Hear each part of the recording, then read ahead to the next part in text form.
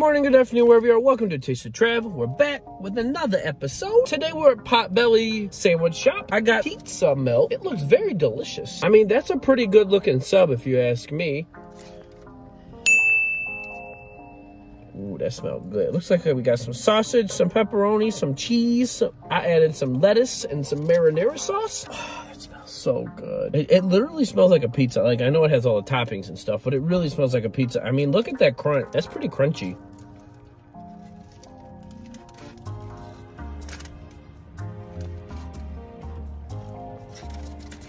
You're talking to me. You're talking to me.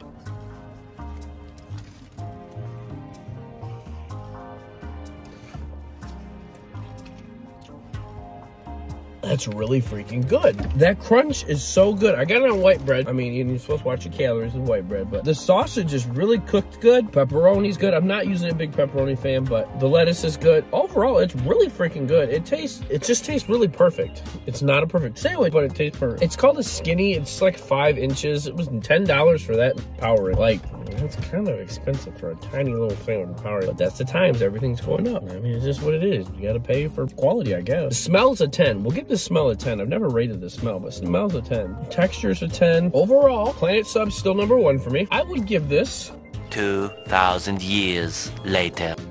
an 8.6. It's very good. Would I change anything about it? A little spicy pepperoni, but that's, you know, the sauce is a little spicy, but that's given. But no, I don't think I would change anything about it. I think it's perfect the way it is. I give it that score because quality's great, smell is perfect, texture is phenomenal. I mean, that's crunchy, super crunchy.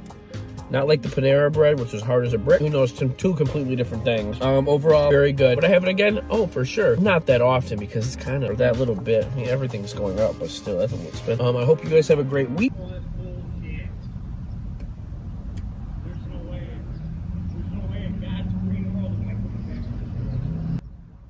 I don't know if you heard that, but that guy was kind of mad that Chipotle's doors were locked. I'm sorry it was like an inconvenience to you. This week's message is plug your phone in at night. You don't want to have a dead battery by midday. Bye-bye.